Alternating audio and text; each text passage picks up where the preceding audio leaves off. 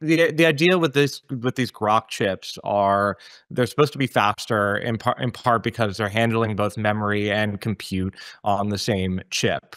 Memory is often a commodity that Nvidia has seen spiking price, sort of prices for, and so is the rest of the market. And so the idea here is that if it puts the Groq TPU next to the GPU, it can have sort of a memory advantage as it looks to expand, particularly the inference market. That's kind of the broader takeaway here is that we've heard a lot over the past year about how the market for semis and chips are going to go from this is all about training. This is all about building these clusters to train these LLMs to now we got to spend a lot to run this AI as more and more people use it. And so, at the end of the day, people are talking about this deal as Nvidia wants to strengthen its toehold in sort of the inference market and improve its technology there.